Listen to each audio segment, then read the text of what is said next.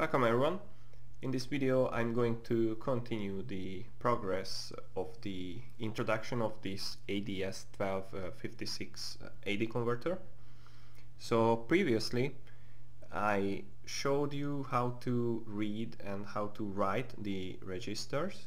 So basically how to submit a command to the device, and how to see what kind of settings are applied for this device. So the next step from here can be, for example, the reading of a single value. So in this video I will show you how to read a single value from this AD converter.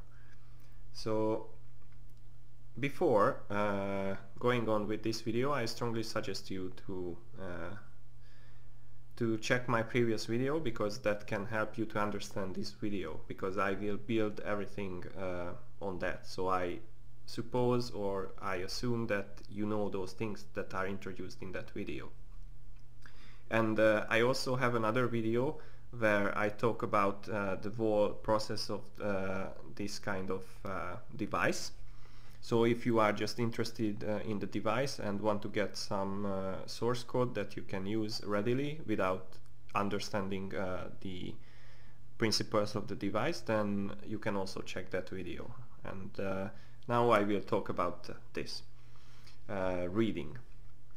So in this case the situation is a bit more complicated, but it's not difficult to understand.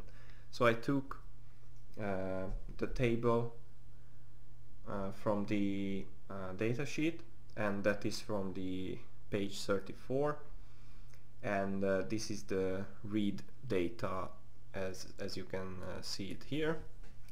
So it's nothing fancy, and as you can see that the command is basically 1, as you can see it here.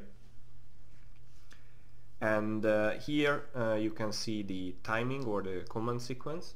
So what happens here is that when the data ready goes low, so this guy here, we can read a single conversion result based on this command here, so this.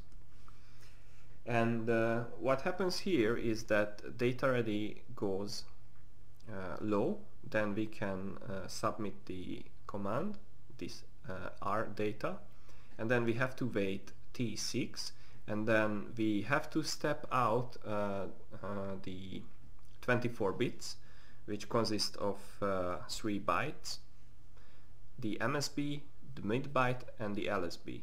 And after we finished with this, the data ready goes back, and the device is ready for a new reading out. So based on the previous video, first we would like to write the multiplexer register in order to select some input. So we want to select the legs which we will use for measuring something. So that should be like the, not even step 1, but that should be the step 0. So we say that we select multiplexer. So that is done by using the writeRegister command, which is shown in the previous video. So that's not a unique function which is for this kind of device, but that is a function which I wrote in Arduino. And this is how it looks. So we have our function, and if you remember, then we had in the first place here, this is basically the wreg command. And then here we have the binary code of the following pins. The positive pin for the input will be the AIN0, and the negative pin is basically the AINCOM. So this is basically the ground. So this is fine, and then we can go on with the step 1. So step 1 is basically here. So we again start with waiting for the data ready, And then we start the SPI. I continue here. I will not go into details. I will put a text here on the video, but I already explained this in the previous video. So then we have to tell the AD converter that we try to start something with that. So that's when we basically just go and pull the clock select pull the chip select down. So this is the CS or SS lag, and then we go for this command here. So step 4 is we issue the RDATA, which looks the following. So basically SPI.transfer, and then we just basically tell that 1, and then this is getting transferred to the AD converter. So after this happened, we are here in the sequence, this part, so we have to wait T6. So the step 5 will be basically wait T6, and I also explained this in the previous video, so please go back there and see what is T6 and how you can calculate it. So we are done, and now comes the tricky part. So the tricky part is here. I had to copy the code, and the code is on the left side, so this guy here. So after the delay we do this. So what we have here is a variable which I named register data, and here we have basically the value of the register data. So we have the value of RDATA here. Then I would like to explain what happens here. So in the beginning, so basically before this line occurs in the code, this RDATA or register data is 0. So there is nothing in this, and you have to make sure that this is 0 and you don't have any trash in it or any kind of junk data. And before starting this sequence again, so if you want to read a single value again, you have to make sure that this is 0 and it doesn't contain any data from the previous measurement. So here we use the binary code on the right hand side, and of course this together is 24 bits, and which is of course 3 times 8 bits, because the 3 times is basically the MSB, and then the mid-byte, and then the LSB, as it is shown here. So MSB, mid-byte, and LSB. So we go with this first sequence. So first we are here, right? And then everything is 0. So I just write a 0 here. And then we are after the delay, we are here in this sequence. So with this SPI transfer, we shift out the first 8 bits, which is this guy here. So what happens here, we write the first 8 bits in the register data. So then basically we have the MSB here.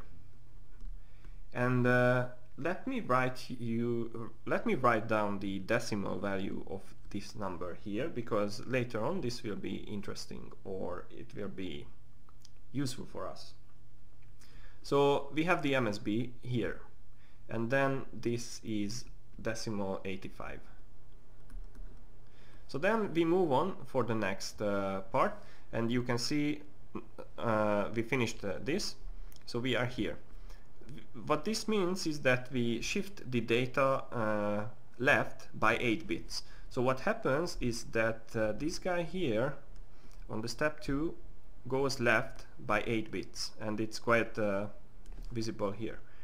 And so basically we can just write down that MSB is shifted left by 8 bits. And then let me write down the decimal value again. So this is 21,760. So we are done with this, and again we get the next 8 bits, which is the mid-byte here in the sequence. So what happens here is that the MSB and the mid-byte is combined together by the bitwise operator, and then we have a new value for this, which is 21,848. So this is done, and then we shift again. So as you can see, we had our values here, and this was the new in the curly or normal parentheses. So this was the new, and then we get these square brackets and shift everything towards the left. So as you can see, it's shifted to the left, and of course you can see that this is 0. So we went to the left with this now 16 bits. So what happens here is basically that the MSB and mid-byte together is shifted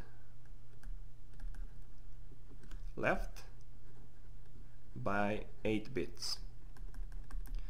And then of course the decimal value of this 24-bit number, binary number, will be changed. And then we have a significantly higher number.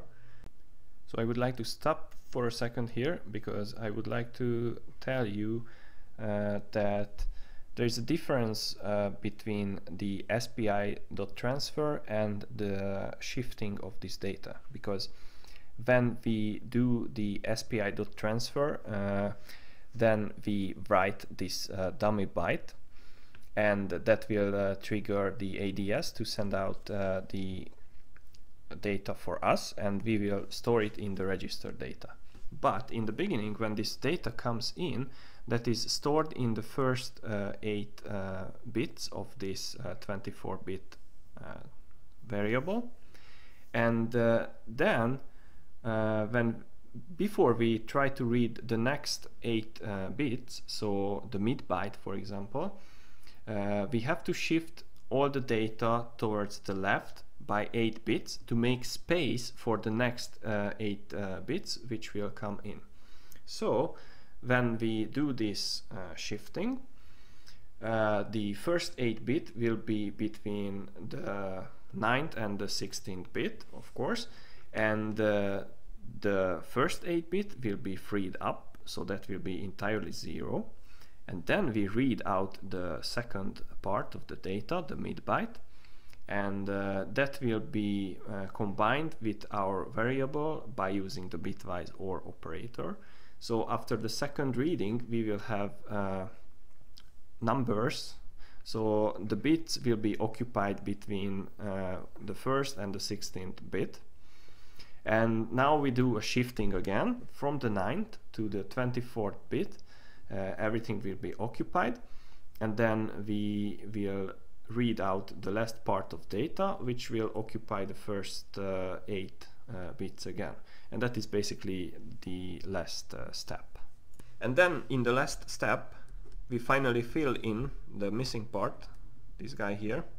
So we get basically the LSB, so the last or least significant bit, or byte, sorry, because it's 8 bits.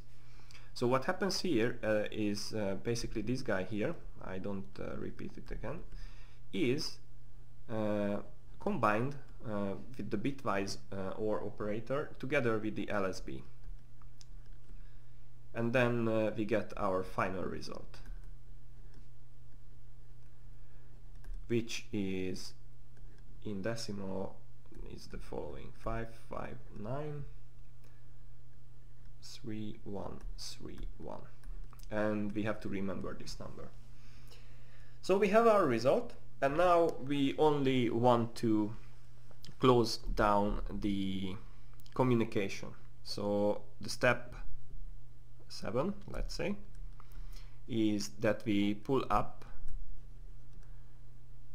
the chip select or slave select pin, and finally we just end the SPI transaction. So SPI dot end transaction, and we are done with one value. So we read one value out from the ADS1256. So now I have to show you what to do with this number here. So the next slide is that. So let's see how the numbers work. So we agreed that we have 24 bits available. So you can see that this is 24 bits. And in principle, we can only use the half of this for positive and half of this for negative numbers. And I will show you how it works. So you can see that we have the first bit, second bit, third bit, and so on now in this kind of representation. And then the first bit, the last bit is basically the bit 24. Or if you start to number the bits from 0, then it's the 23rd bit. But here in this demonstration it's 24. So what the makers of this logic did is that they say that this 24th bit is the sign bit. So let me write it down, which means that effectively we just use the first 23 bits here, and then the last bit here will decide whether this number is negative or positive. And how this works is that if it's 0, then we have a positive number, and then obviously if it's 1, then we have a negative number. So in this case here, this is the largest positive number that we can represent on this system of binary numbers, let's say. And the largest number in decimal is this guy here.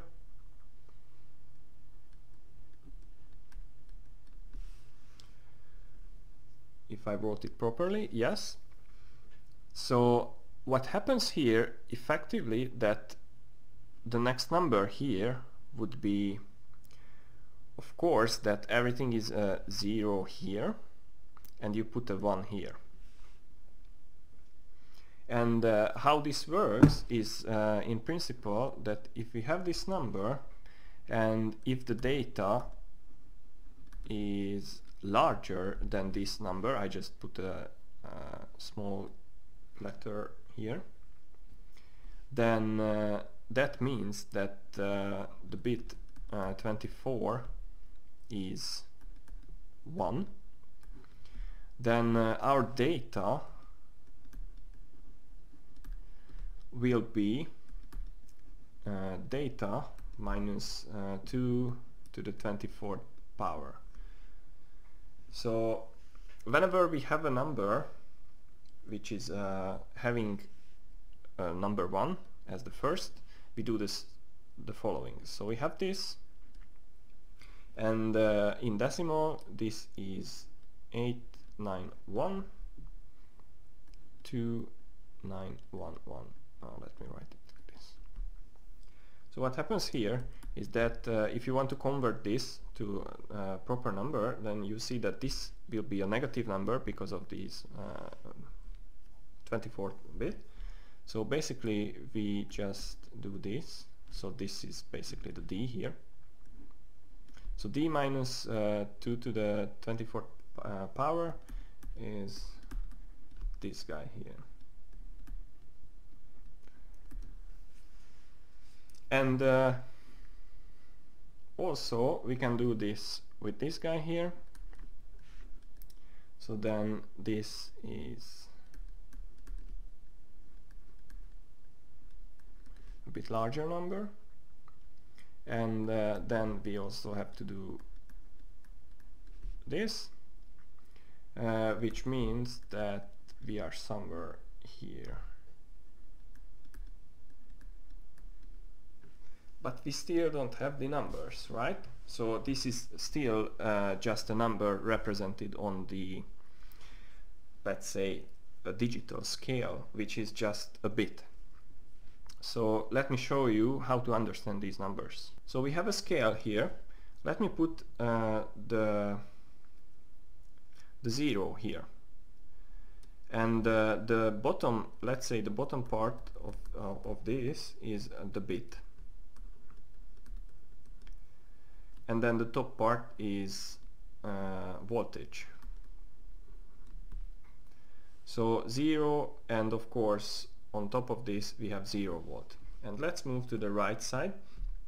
So the maximum voltage is of course plus 5 volt with the PGA equals 1 setting, and also according to the reference voltage of the AD converter.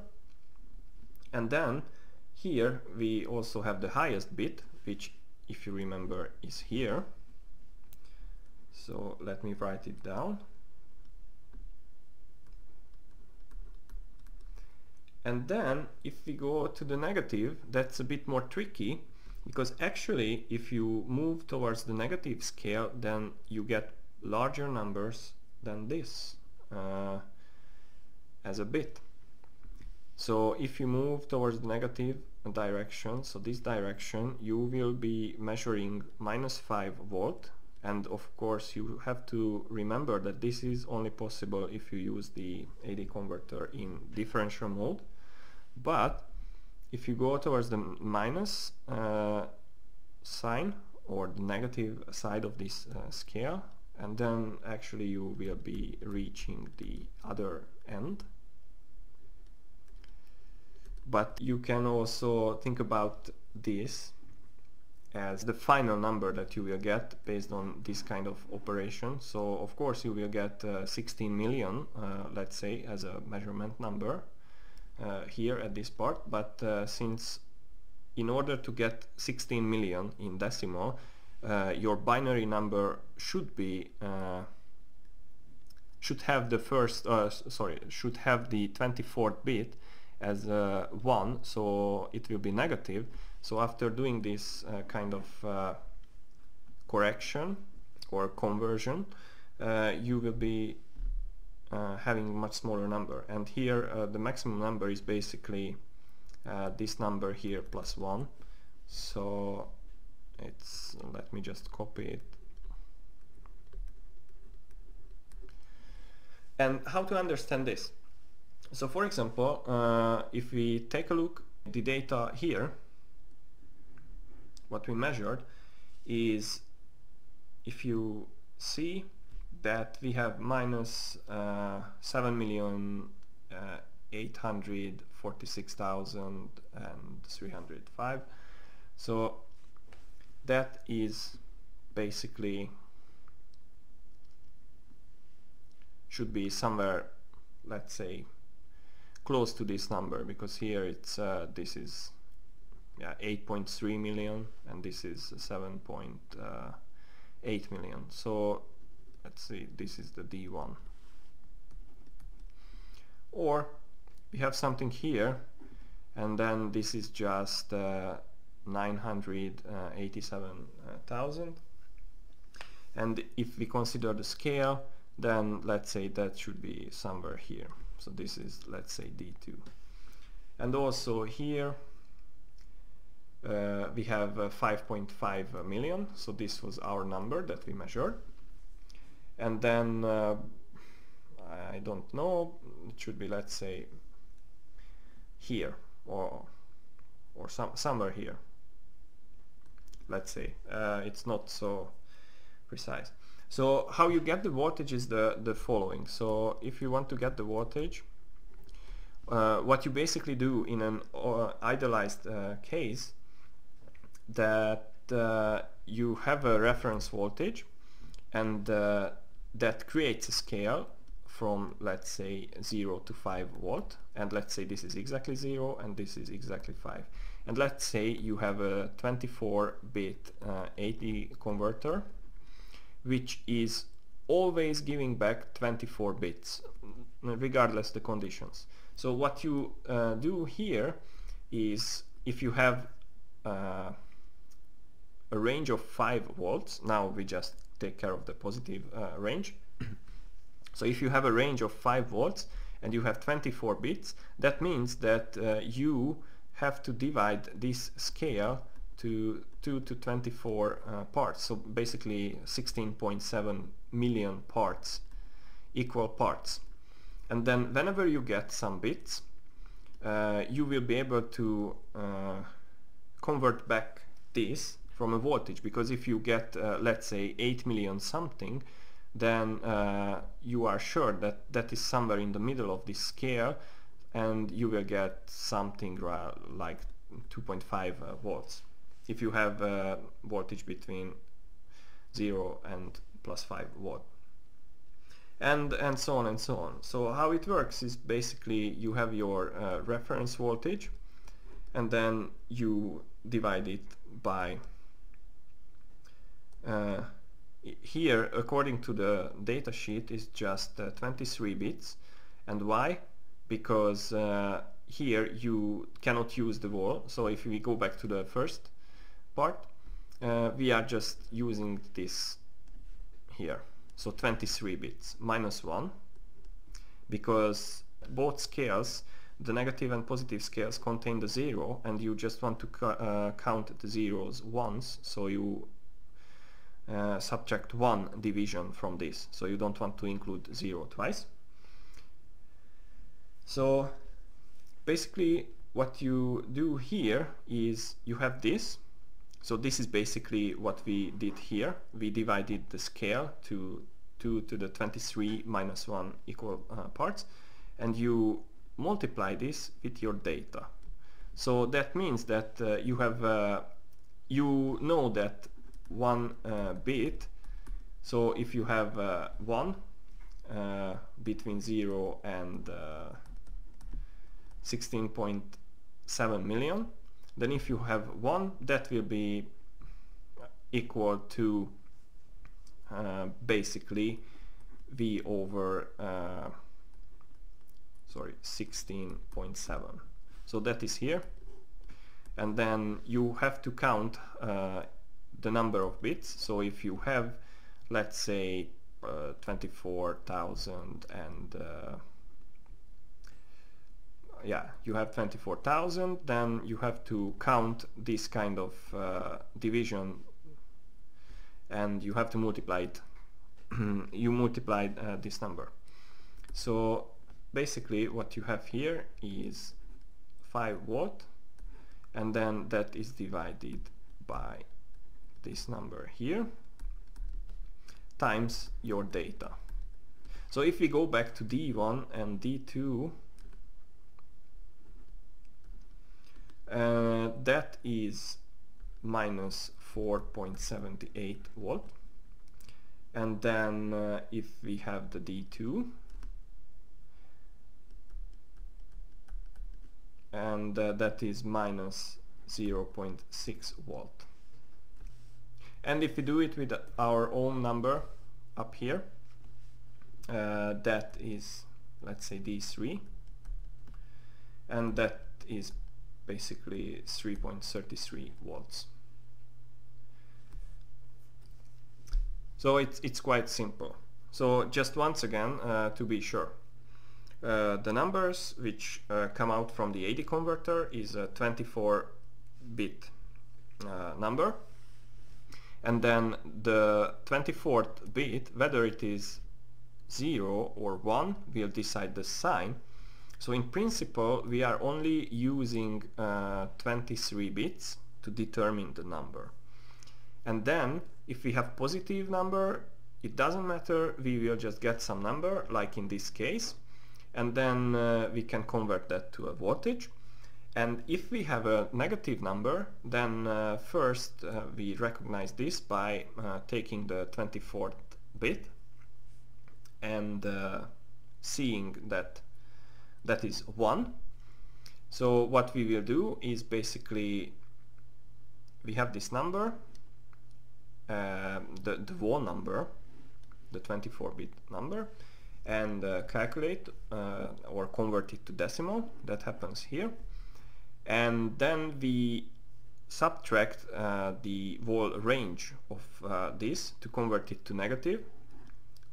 So we basically mirror this number on the 0 on the scale, and it will be negative, sort of, and we note down the negative number. And then based on the scale which we have, I drew it here, so we basically divide the 0 to 5 volt to 16.7 million equal parts. So we will know that one step on this scale will be equal to something, some very low voltage. And what happens here in the conversion is that we get some data, let's say from here, which is I don't know, 85,004, and then we get this number and put it here, so we know that on the bit scale we stepped basically 85,004 steps. So we have to multiply this guy here by this number, and we get back the voltage like we do it here. And that's all. And finally we have the voltage. And this is how you measure the voltage with your ADS1256. So I hope I was not so confusing and I could explain properly how to recognize the negative sign on a 24-bit number, and also how to read a data, how to shift the values out from the register, and also how to get a feeling of this kind of conversions and commands and everything. So I hope that you learned something, and I hope that this video was useful for you. And in the next video I'm trying to show you how to read continuously by cycling through all the inputs of this kind of ADS1256 AD converter. So see you in the next video.